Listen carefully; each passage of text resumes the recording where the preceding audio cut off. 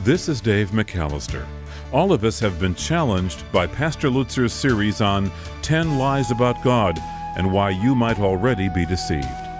This time of conversation will help us remember the key lessons from the last 5 of those lies. You might not know it, but you may already be very deceived about who God really is. The God you worship may be a figment of your imagination.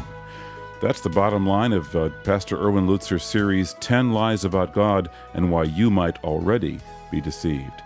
Right now we're looking at number 6 in the list of lies that you might already be believing, and that is that God takes no responsibility for natural disasters. It wasn't long ago that Western Turkey was rocked by a huge earthquake in which 17,000 people passed away, and scores of villages were leveled to rubble. And one has to wonder why. And some would say, well, God is impersonal, the forces of nature just are whatever they are. What's your view of that, Pastor? Well, one of the points I like to make is that the Bible is filled with direct teaching as well as examples of God who is in charge of nature. Now, the thing is that many people say, well, nature is fallen, and that sure is true. Nature is fallen. We see that all over. In fact, it says in the book of Genesis that God says to Abraham that cursed is the ground for your sake, and you're going to have weeds and so forth. And what God was saying there is, I will not allow a fallen man to walk in an unfallen paradise. If man is a sinner, he's going to be in an environment that is less than perfect. And so sin cursed this whole planet and the whole universe. And that's why Paul says in Romans chapter 8 that the creation also eagerly awaits for the coming of the Savior, and that when we are redeemed, creation shall also be redeemed. So yes, nature is fallen. But here's the $64 question. Does that mean that God is nothing but an interested observer? You know, you take that earthquake that you referred to there in Turkey. I mean, the devastation is beyond all belief. I wish I had it with me. I don't. It's the report of a news correspondent who talked about the people who were left behind and the rats and the smell of dead bodies and the rain that they experienced out in the forest when they tried to flee. And the people are basically dazed almost. And Dave, you know, long after the television cameras have left and you and I have forgotten about the earthquake, those people continue to live with it. And you think of orphans and widows and widowers and families that have been split in two. It is beyond all comprehension. But the question still is this of the devil? Well, you remember Job. It's true that the wind and the lightning was sent by the devil to kill his sons, but God is the one who prescribed the parameters. It was God who said that you could do thus and so and not that. And then you think of all of the illustrations in the Scripture directly where God did things. I mean, who sent the rain during the time of Noah, for example? Who said, "Peace be still" on the Sea of Galilee, and the great storm became a great calm? Who was it that sent the great wind during the time of Jonah? It says expressly, the Lord hurled a great wind onto the sea. And when you think of it logically, you realize that God permits these things, yes, but he could choose to not permit these things as well. So at the end of the day, it is indeed in his sovereign hand, and we need to be able to accept that. How far do you take that? Does that mean every lightning bolt that hits the earth, he is throwing down from the heavens? Dave, yes. That's a very direct question, and I'm giving you a very direct answer. That God chooses where the lightning goes. As I say, at least indirectly, he's the one who set everything up. He's the one who created everything. He knows where there is that disparity between electrons and neutrons and protons and whatever else causes the lightning to jump from the sky to the earth or the earth to the sky. And by the way, it does jump both ways sometimes. And so God is the one. And you know what? That's what gives me hope. Dave, if that weren't true, you know what that could mean?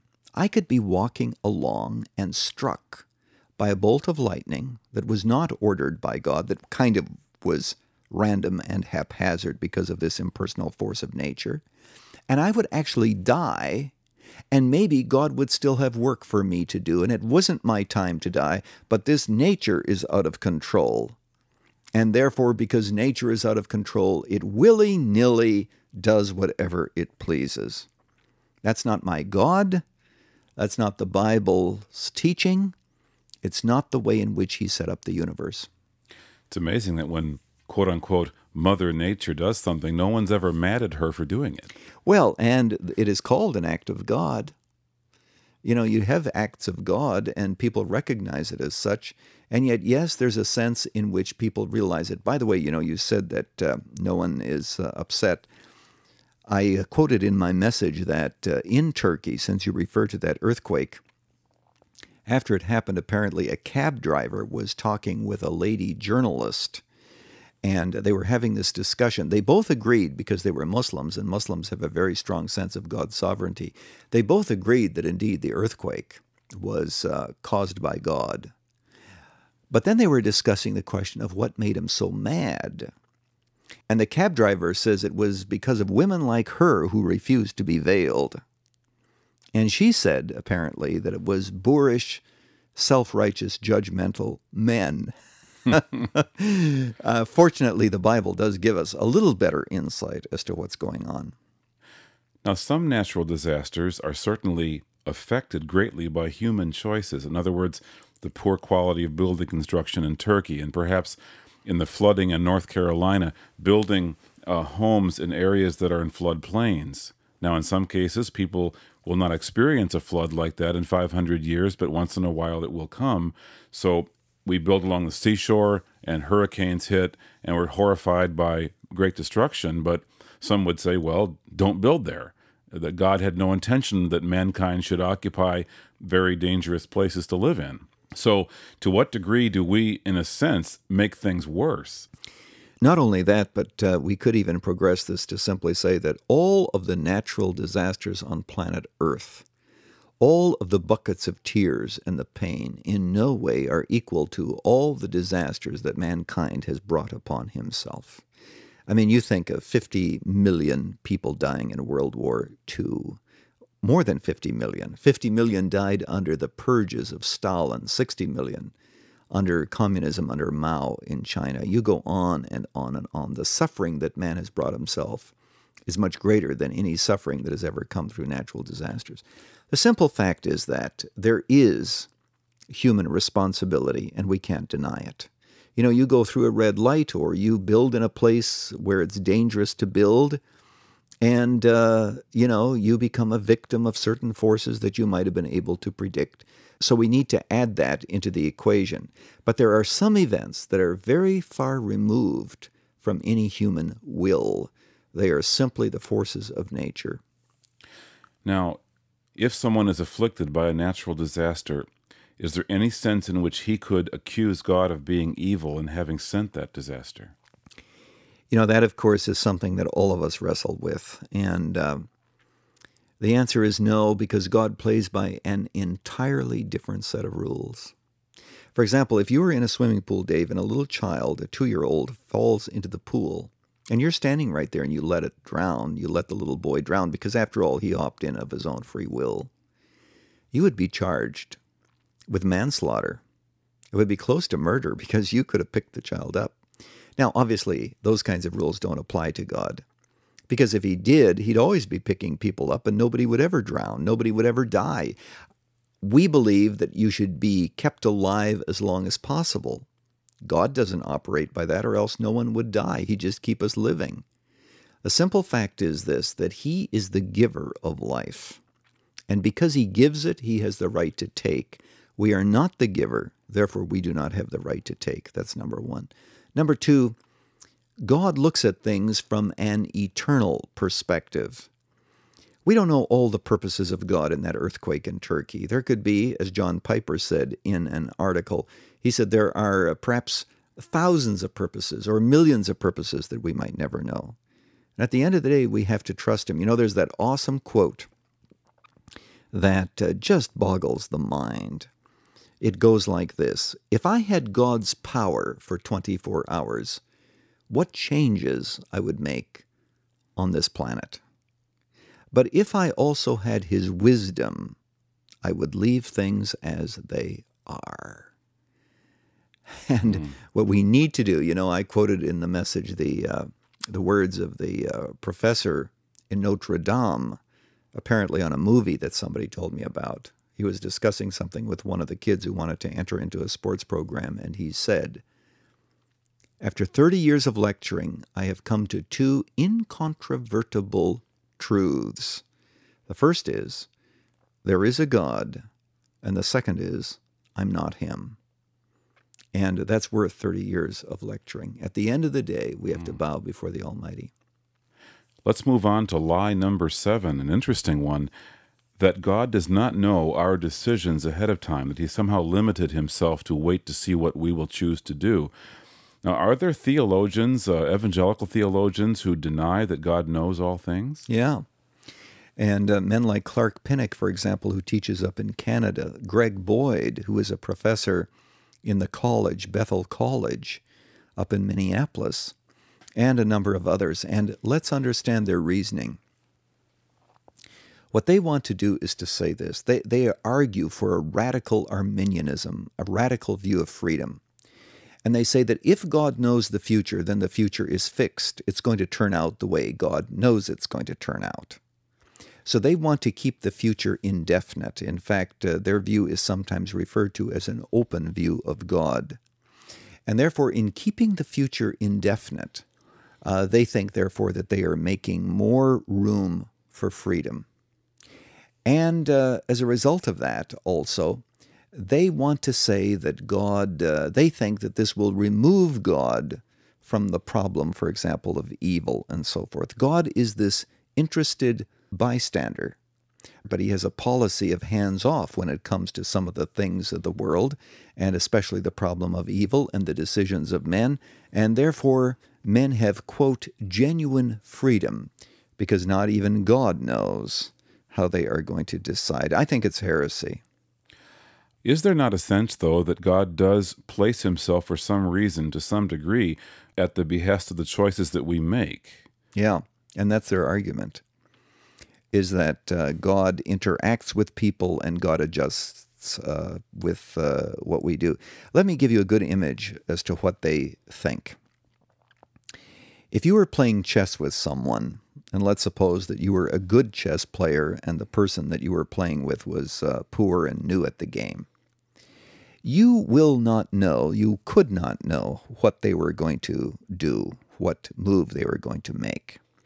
But if you were smart and understood chess, you'd know that for every move they made, you could have a counter move. Therefore, you could have in your mind any number of options, saying that if they move here, I'll do this. If they move here, I'll do that. And that's the way in which these men view God. He's got all of these moves that He can make, but He can't ever influence the human will. And He has this hands-off policy that I referred to, but He's got all these options up His sleeve. And therefore, He doesn't know what you're going to decide, but bless you, in a sense, He can eventually, somehow, checkmate you. Does it not make human decision-making of no account, then, if there is no real sense in which God says, for example, choose you this day who you will serve, and, it's like, what difference does it make? He already knows what you're going to do. Oh, you're arguing from that standpoint. Well, you're arguing in their favor, then, in your question. In other words, you're saying that if God knows the future, then kind of it's a done deal.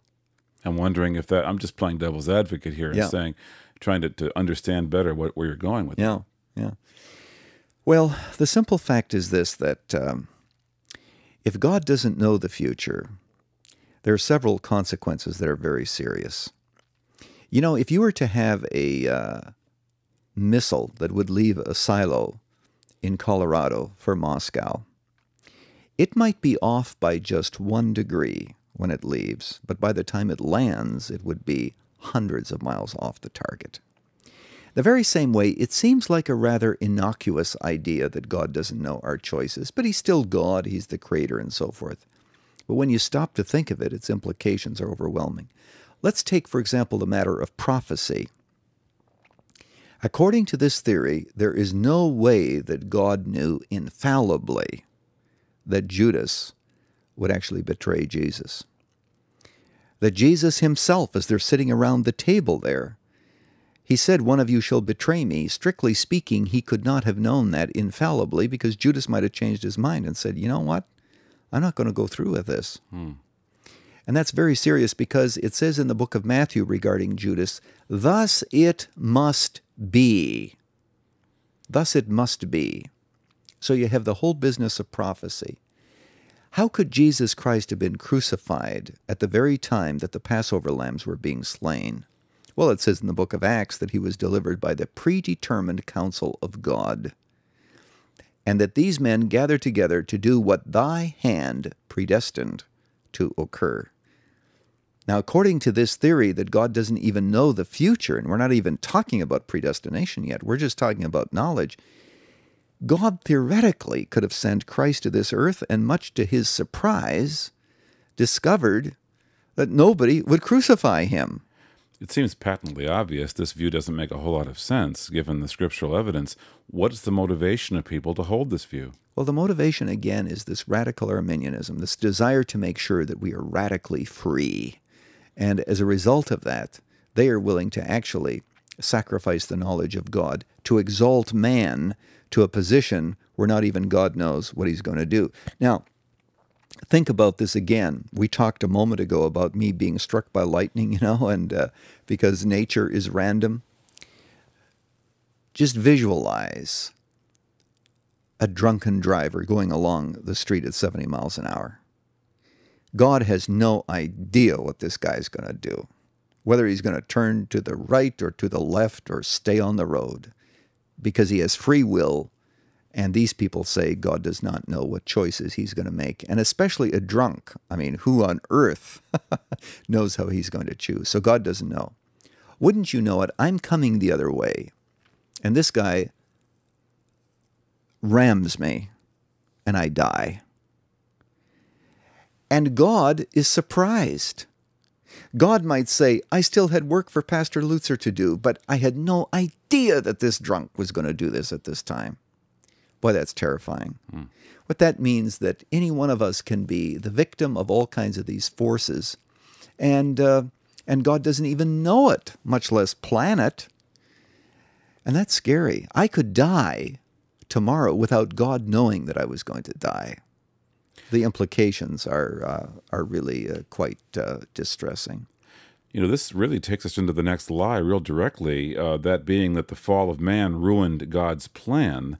Yes. It seems like a classic case of, boy, my plans were all set, and man, you guys messed them up. We have moved from omniscience, God knowing all things, to predestination. You're absolutely right. We have. The question, Dave, and of course this is the most controversial message of the series, because it involves issues of free will, it involves issues of the will of God, because if there's anything that the Bible would seem to indicate is, well, let me ask you this question. Let's turn tables here. I'm tired of talking. Dave, is God's will being done on earth, or isn't it? That's certainly the Lord's Prayer would suggest we should pray for that. Mm-hmm. Well, it would seem like in some cases it is not. If his children are disobedient and don't do what he tells them to do, then in some sense his will is being circumvented or short-circuited by that disobedience. Yeah, he says, this is the will of God, in everything give thanks. Do you think that's always being fulfilled? Certainly not. This is the will of God, even your sanctification. Do you think that's always being fulfilled? Not by a great number of us. No. So that's the blind spot that people sometimes have. They say, well, it's clear that the will of God is not being done. That's why Luther and others see very clearly in Scriptures that we must distinguish between the revealed will of God and the hidden purposes and will of God, the decree of God. For example, God said to to Abraham, sacrifice your son. That was his revealed will. But his hidden will was that Isaac would not die. God said to Pharaoh, through Moses, he said, let the people go. That was his revealed will. But earlier he told Moses, he will not let them go because I will harden his heart, that he won't. See, that was his hidden will. In the very same way, his revealed will is not being done on earth, because there are many, many times we disobey it, and others do too. But if you're talking about his will in the secret sense, it says in the book of Ephesians, he worketh all things after the counsel of his own will. That will, that eternal plan, is always being done. And so when I have this lie, the lie that the fall of man ruined God's plan, what I want to do is to try to show that God's hidden purpose involved the fall. How else would we be elect from before the foundation of the world? Isn't there a sense, though, that God had plan a perfect humanity living in perfect harmony and a perfect creation? Man elected to disobey, thus God had to pull out plan B and make the best of it. Very good, very good. The point that I want to contend with you is that God pulled out plan B as if to say that it was not a part of the total plan from the beginning. Because if, as I mentioned, we are elect from before the foundation of the world, it says in Timothy that he loved us from all eternity in Christ, then of course it isn't as if plan A was ruined and God says, I'm going to make the best of it. The best of what he made was actually his original intention and plan. So why would he be upset because man sinned? That's what he wanted to happen, right? Dave, you're asking questions that are far too good. I'm sorry. No, that's fine. I'll retract it. All that I can say is this. God chose to be in a situation where he would be angry. God chose to be in a situation where he would suffer.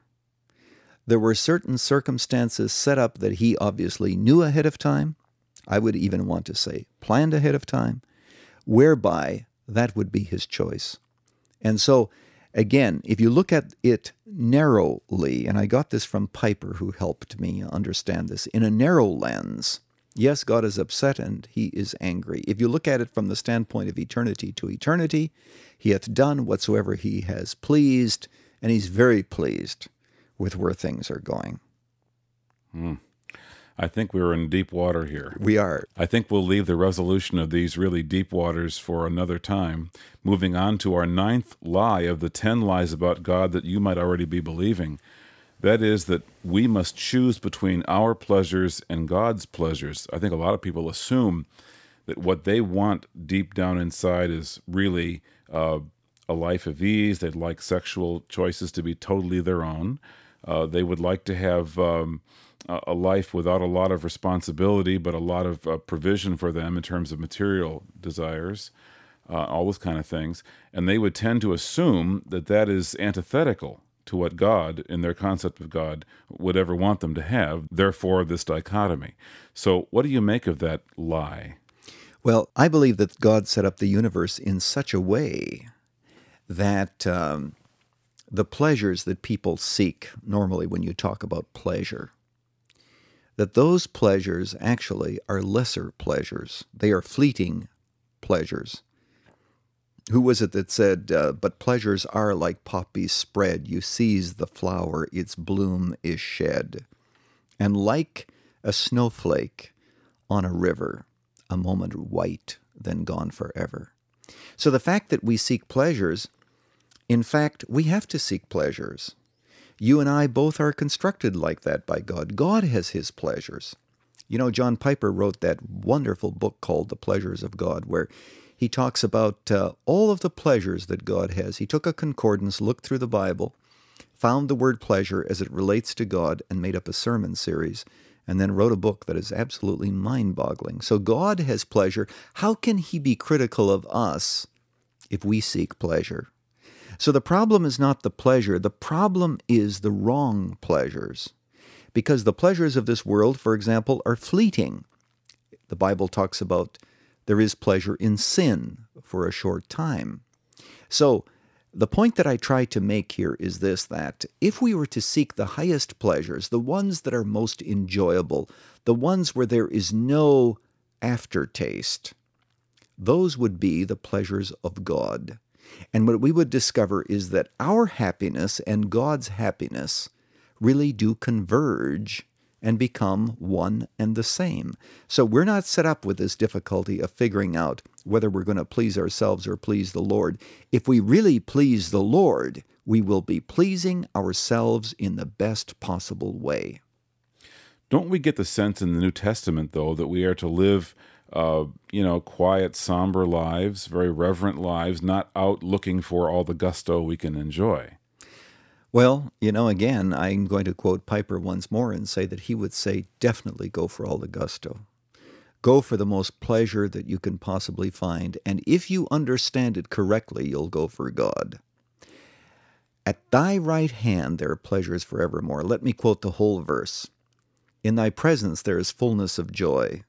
At thy right hand there are pleasures forevermore. Delight thyself also in the Lord, and he will give thee the desires of thine heart. The scripture says in the Psalms, I delight in God more than they who delight in the harvest and the new wine. There is a sense of knowing God that gives us this great sense of pleasure and a sense of fulfillment. And if we don't have it, we're going to choose sin. Because you see, remember that sin makes the same promises that God makes. Sin promises us certain pleasures. God promises us certain pleasures. And if we have the faith to believe it, we will choose God's pleasures, knowing that they are best and actually experiencing the fact that they are best. They who know thy law, they will be glad. There is a joy that comes through knowing the Almighty. So how does a believer who may right now see a dichotomy between the pleasures he or she would like to enjoy and the pleasures at God's right hand you mentioned, how do they transition from being obsessed with the one toward the higher pleasures of God? Well, the people that know their God shall be strong and do exploits, the Bible says. And your question, I don't think, has an answer that can be given in a single sentence. Because I believe that what God does is he weans us from the pleasures of this world. Now, we shouldn't wait until we're weaned, but God brings circumstances into our life to discipline us and to show us that these pleasures aren't what they appear to be.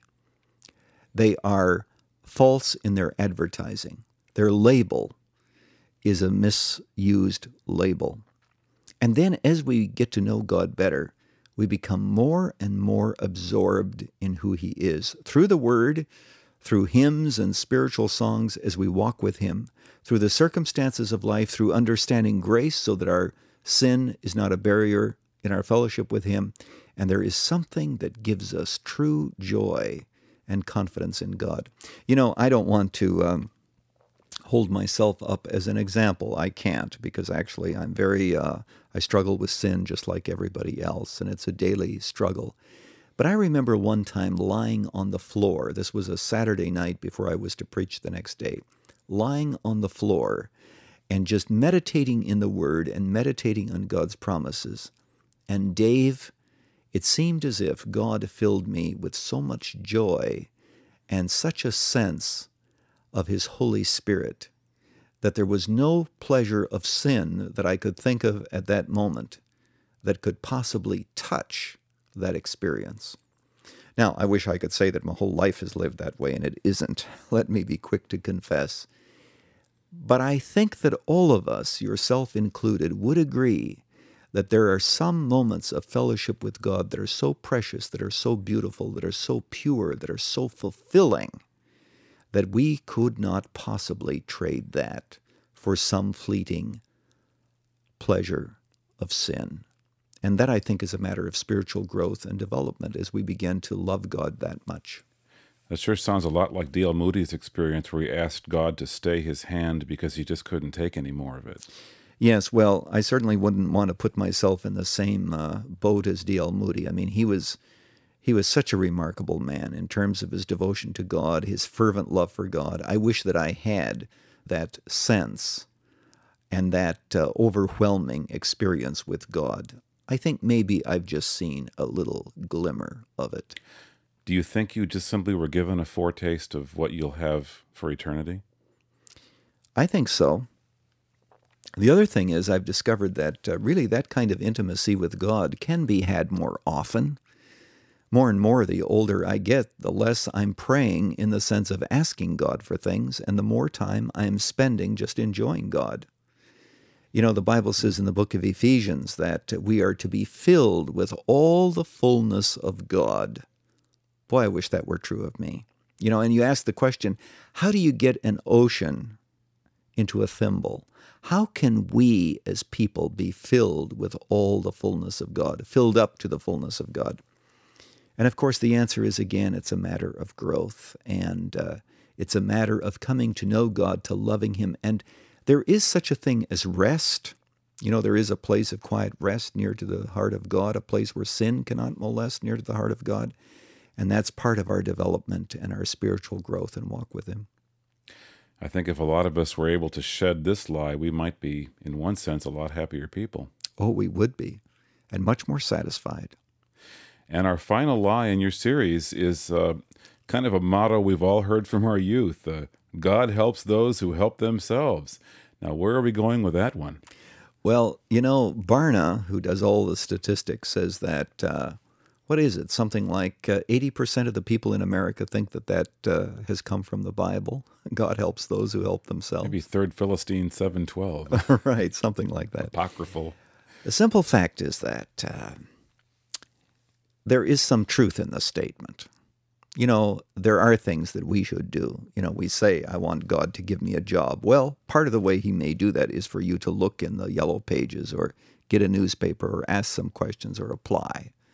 So looked at from one standpoint, yes, God does help those who help themselves. But looked at in another way, you realize that if it were true, we'd all be damned. Thankfully, grace says that God is willing to help those who cannot help themselves. Ephesians chapter 2 talks about us being dead in trespasses and sins. And because we are dead in trespasses and sins, we're not in a position where we can help ourselves. Lazarus was not in a position where he could help himself. He couldn't say, well, now God, you do part of it, I do part of it. We cooperate in this business of resurrection. All that he could do is helplessly lie there until Jesus would come along and do for Lazarus what Lazarus could not do, namely raise him. You know, again, this fall, I did take my students again to a cemetery, and I tried to get them to preach to the dead, and it was difficult because they didn't think I was serious. And I shouted at these people who were in the tombs. Fortunately, none of them arose. That's good. That's good. But then I said to the students, how do you think that made me feel? I felt very stupid. And that's how stupid we are every time we preach the gospel. We are asking dead men to walk. We're asking the blind to see. We're asking the deaf to hear. It's an impossible, totally impossible task, except for one fact, that God in His grace and providence might create a resurrection. And if He does, we'll be raised to newness of life and somebody will be saved. Okay. God helps those who help themselves. That was really the philosophy of the man who went into the temple to pray, who said, I thank thee, God, that I am not like other men, adulterers, fornicators, but I tithe, and so forth.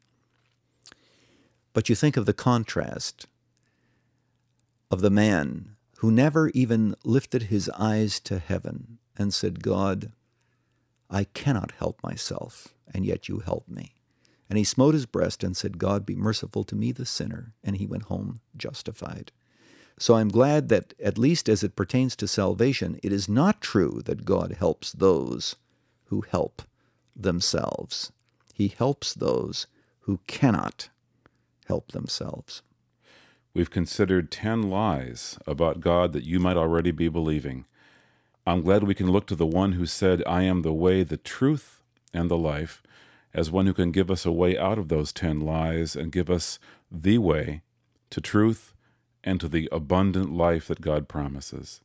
Dave, I'd like to just conclude with Augustine. You know, he was thinking about God, and of course he loved God, and he derived his joy from God. And speaking of that, one more illustration. Jonathan Edwards, when he was sent from his church, kicked out of his church, his biographer says that his joy in God was beyond the reach of his enemies. Isn't that beautiful? His joy in God was beyond the reach of his enemies. So there is that joy in God that we talked about. But Augustine, I think of him. He said, O Lord, thou hast said, no man can see me and live. Let me die, that I might behold thy face. And that at the end of the day is what I desire for myself and for the congregation and for all who have heard these messages, that their thirst for God might have been stirred, that their desire to know him might be inflamed, that they might become passionately in love with the one who created us and desires to fill that raging thirst that is in every one of us, the desire for himself. And I conclude with the famous words, as a deer pants after the water brooks, so my soul pants after thee, O God. Thank you, Pastor Lutzer. Thanks, Dave.